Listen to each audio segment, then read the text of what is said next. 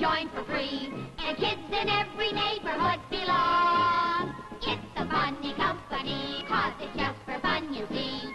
So come a-running when you hear our song. Come to order, says our president. And when the funny company meets, here's just what we present. Things to see, and things to do, stories, toys, all sorts of things of interest, and fun for girls and boys.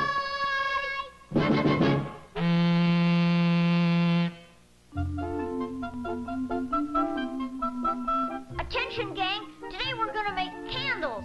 Oh, what do we want candles for? We've already got electric lights. Today we are going to make candles because today they are going to turn off our electricity because yesterday we didn't pay our light bill. Ooh. I got an idea. Well, what's that? Let's make candles. Oh, Terry. Oh, that's what Buzzer said. We can sell the candles to get money to pay our electric bill. Ha ha! That's what they think. I will steal the candles and sell them myself. Who knows how to make candles? I do, I think. First, some wax. Okay, Buzzer, lay the string out on the floor. There, now we just take it around like this. Over here and then there. That doesn't look much like a candle to me. Yeah, if we had some anchovies, we'd have a wax pizza. Oh, Terry. Hey, I know. Maybe we should see if the Weisenheimer has any pointers on how to make candles. Do I?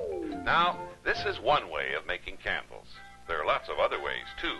But in this method, you start with a great big hoop, a rim of metal or even wood that you hang from a harness-like arrangement.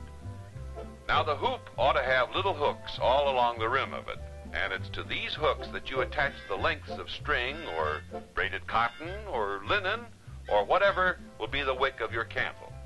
Then you need paraffin or beeswax or a mixture that we'll just call wax. Wax? That's right. Wax.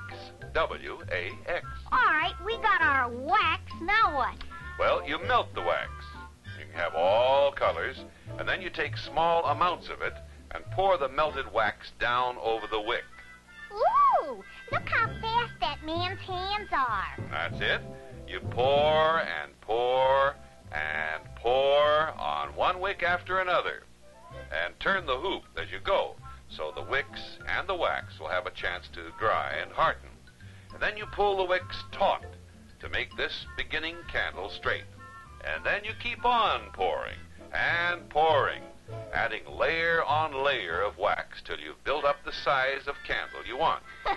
Gee, we were doing it all wrong on the floor. Well, there are all kinds of ways to make candles, chum. Now, these were poured into molds. Then there are combination methods where you start with the molded candle and then add drippings for a nice artistic effect.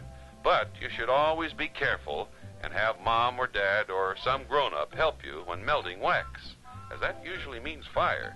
And fire, as you know, means danger. Right, gang? Right. By now, they should have enough candles made for me to steal.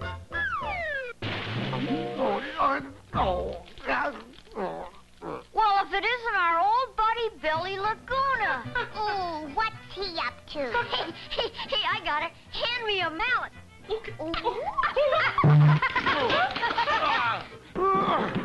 Wait! That wax belongs to me. It was stuck to me, and it's my wax. Give me my wax. You want wax? I want wax. Okay, gang, let's give him his wax.